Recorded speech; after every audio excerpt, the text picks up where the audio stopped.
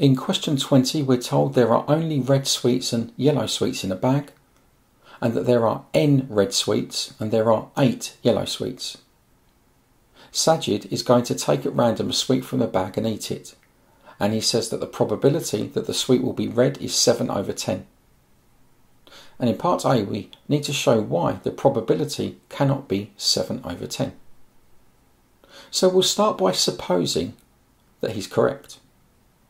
Now firstly, since there are n red sweets, there must be n plus 8 sweets in total in the bag.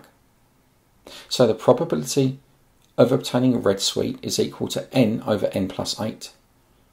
And since we know this is equal to 7/10, we can write n over n plus 8 equals 7/10.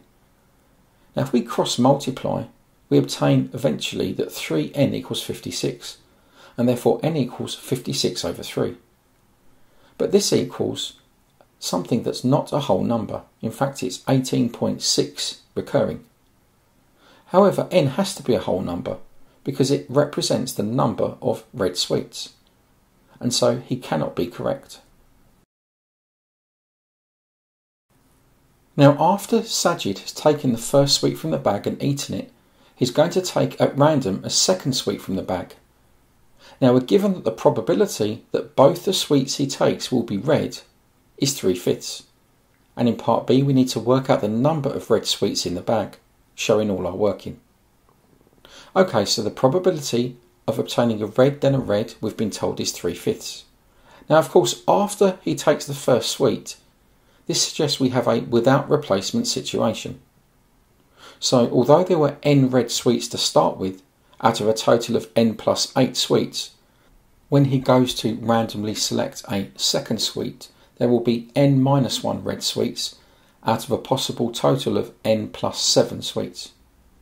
Therefore, n over n plus 8 multiplied by n minus 1 over n plus 7 equals 3/5. Now, we can write this as n times n minus 1 over n plus 8 times n plus 7 equals 3/5. And we can expand the brackets on the top and the bottom of the fraction on the left hand side. And this reduces to n squared minus n over n squared plus 15n plus 56 equals 3/5. And now we can cross multiply.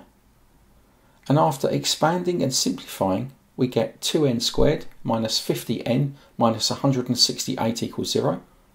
Dividing through by 2, n squared minus 25n minus 84 equals 0. And of course this factorises as n plus 3 times n minus 28 equals 0. Ordinarily the solutions would be n equals -3 and n equals 28. But of course n cannot be negative given the context of the question. Therefore n must be 28. There were 28 red sweets in the bag.